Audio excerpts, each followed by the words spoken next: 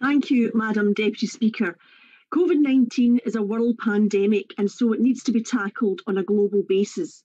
International travel will expose the UK to future outbreaks, particularly if the virus mutates.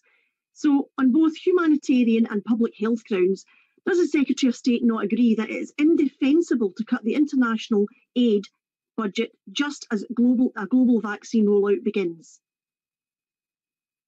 Well, of course, we have been hugely supportive, and in fact, the UK is the biggest supporter internationally of providing vaccines in countries that wouldn't be able to afford them themselves. And I'm sure that that will continue because we will continue to have one of the largest international aid budgets in the world.